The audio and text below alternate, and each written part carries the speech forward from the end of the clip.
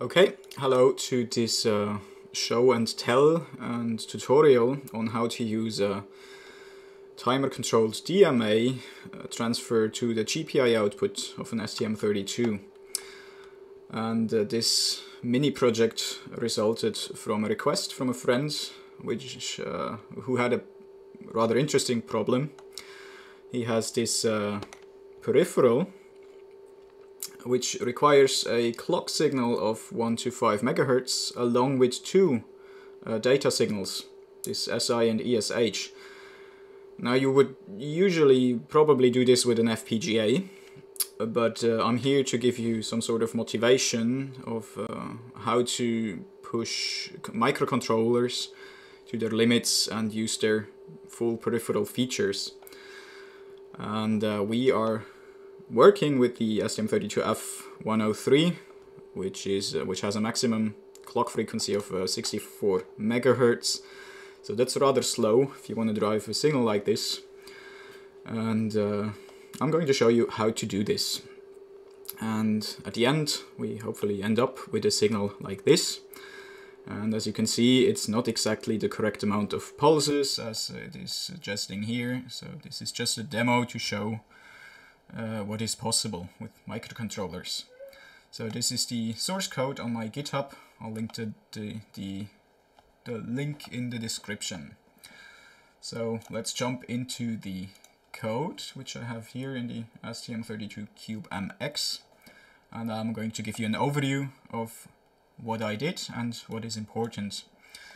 So I have the default GPIO output from the Nucleo board.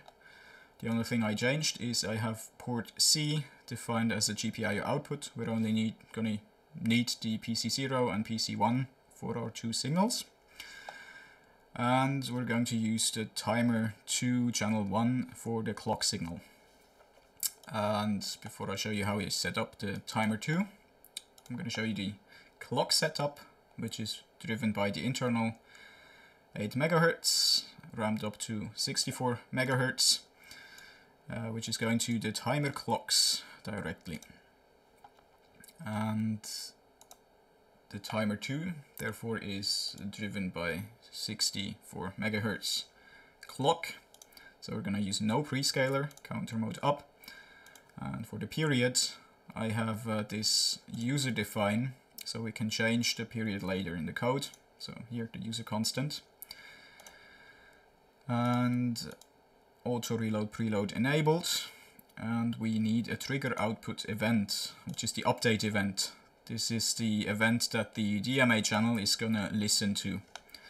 And for the clock signal, the output compare channel 1 toggle on match.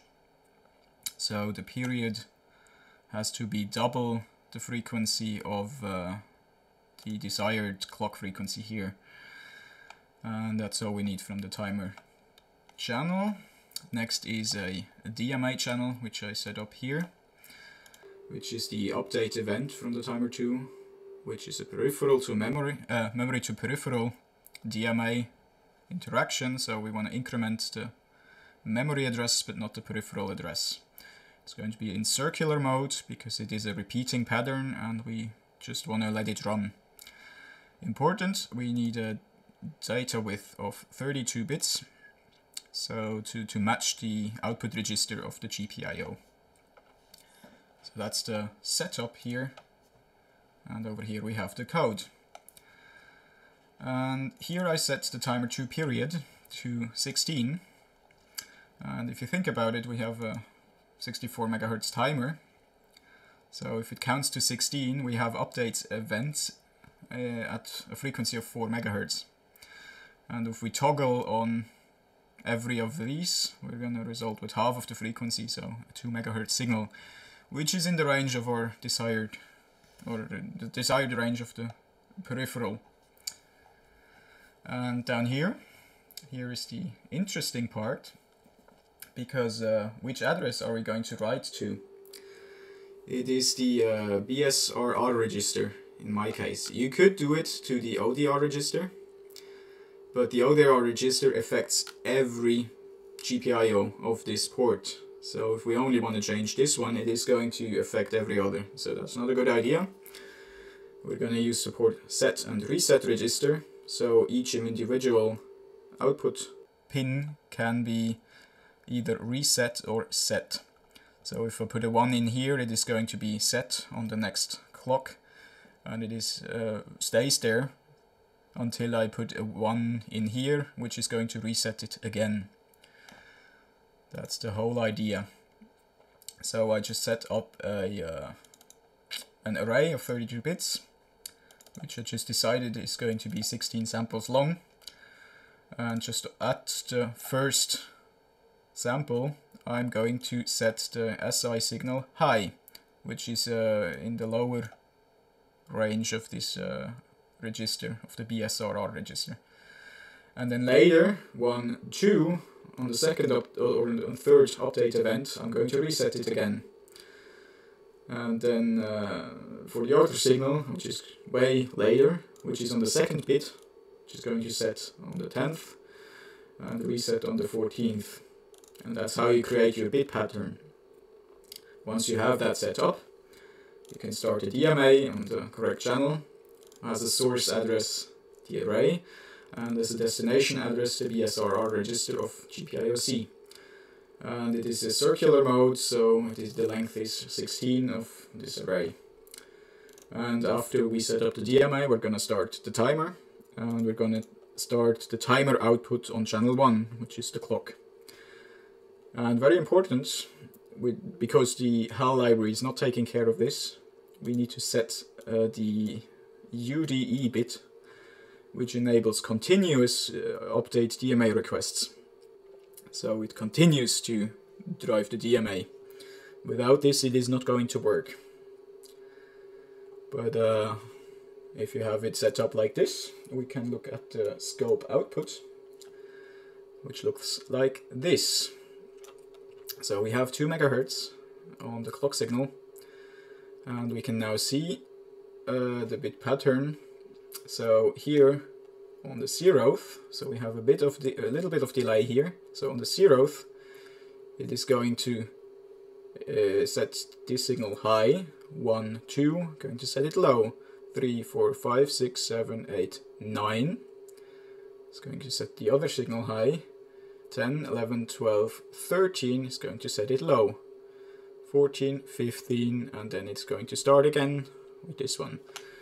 And it's probably not exactly correct that this is the delay, it's more like this is the delay. So you need to be aware of any kind of phase misadjustments and delays relative to your frequency, which is another point I want to make, because there's always a question of how fast can this go. And we can change that quickly. We have the timer period up here, and I figured on this particular device 2 MHz of clock output is the maximum you're going to achieve along with the DMA, so that the jitter and unpredictable phases are manageable. So we're going to increase it to 4 MHz, and you're going to see quite a lot of jitter in the signal here.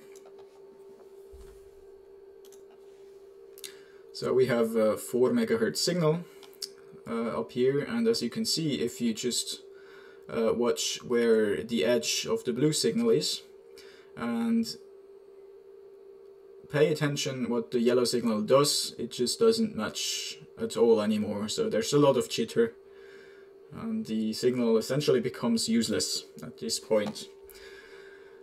So not everything is possible, but I think 2 MHz is quite fantastic for a little microcontroller like this. And this concludes this video. I hope you learned something, and as mentioned, the source code is in the description.